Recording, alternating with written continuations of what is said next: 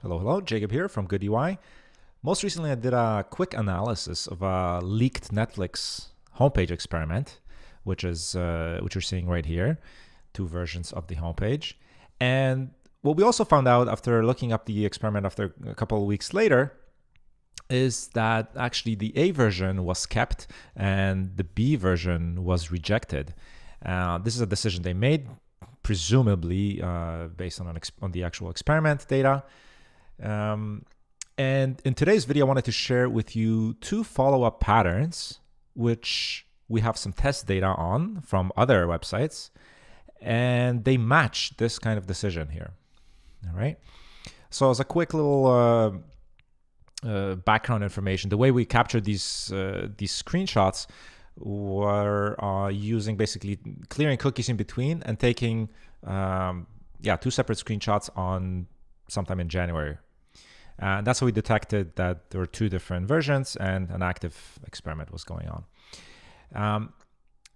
This is an experiment where there are multiple changes. So it's a bit of a leap experiment with the potential of having a greater effect, for better or for worse.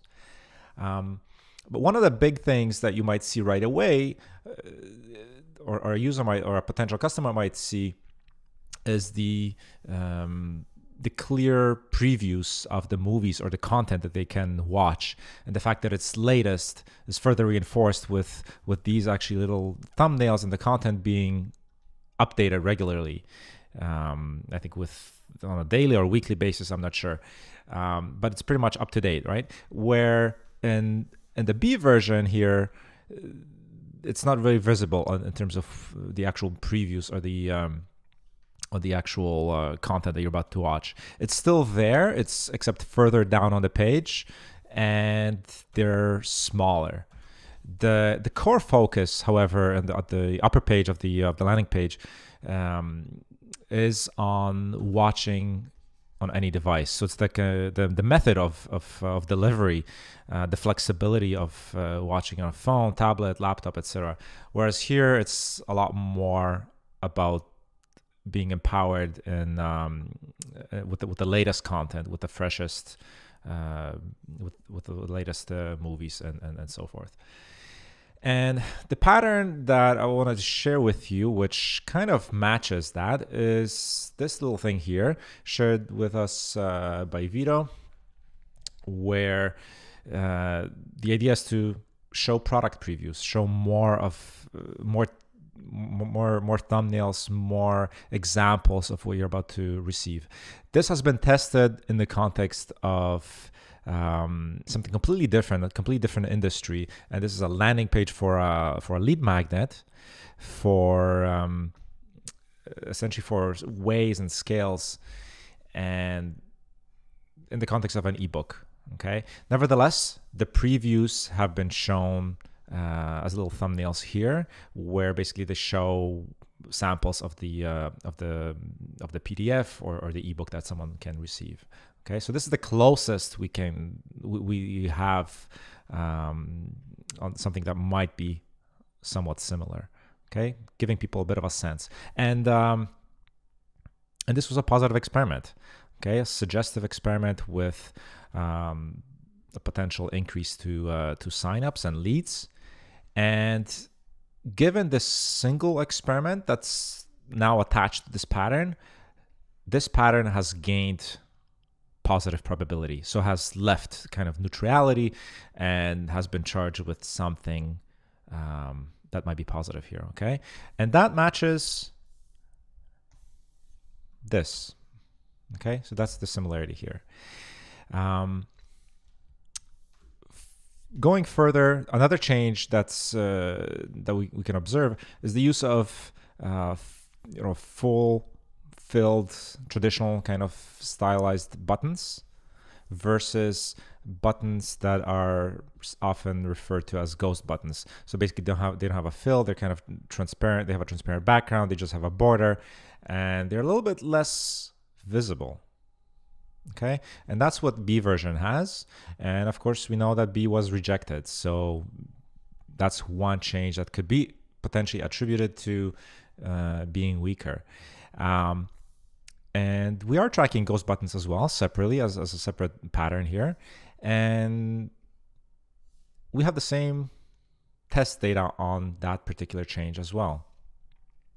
One experiment has so far been shared with us by Luke Hay, ran on some homepage, and a very similar treatment of that particular button style. Okay, so in the control, full fill buttons, of course, and in the variant, we see ghost buttons. This experiment had a negative effect, and because we haven't actually obtained full sample size, full conversion data, we attributed less points to that. So it's a bit of a weaker form of evidence without all the data. Nevertheless, we still capture that, and we want to remember that. And so far, ghost buttons have received a negative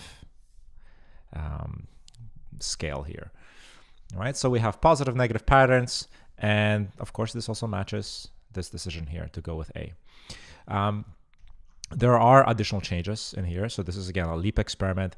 There's pricing information that's visible here, whereas pricing concerns are kind of raised. It's kind of like one low price. There's a reference to that, but it doesn't really answer that until you get further in the funnel. So arguably, pricing is a little bit more visible here. Another thing that's kind of key is this very, very strong visualization of how to cancel, where to cancel, and it's proven visually with a snapshot of the interface. And another major thing, I think, is the use of consistent buttons. So here we have join and join for free. That is essentially the same message, whereas in the variant, we have repeated calls to action, but they actually have slightly different messages, which maybe raises a question. Maybe it makes people feel like, okay, if I click this, is something different than this, and if I click this, does this mean that only like cancel anytime is only available through here but not through there? Little potential doubts and slight questions. Yeah, so multi-change test, I think a great example of an experiment where someone has taken a bit of a risk, but we have these patterns that kind of potentially match some of these changes, and that's why we track these. We try to isolate these changes as patterns so that they can be used and applied and inspire design ideas or experiment ideas. And we then keep on weighing the kind of probability. Every time an experiment wins or loses, that is remembered under a pattern. And then, of course, when we venture out on projects and do optimization or design work, we can ask ourselves the question, given some sort of context, in this case, everything we know, everything's being tracked. What are the patterns that have worked the most frequently, the most number of times, and have the most number of positive experiments behind them? And that's essentially what this pattern section under Good UI offers us, and gives us that kind of ability to know what works. And of course, at the bottom, we also have negative patterns that further down on later pages that also tell us and help us understand maybe some ideas that are slightly negative or don't work that well. So those we can avoid. All right. So I'll link up to the blog post and to these two patterns. And yeah, if you have questions, ask away, and I'll try my best to answer. Hopefully, it was useful. And yeah, cheers.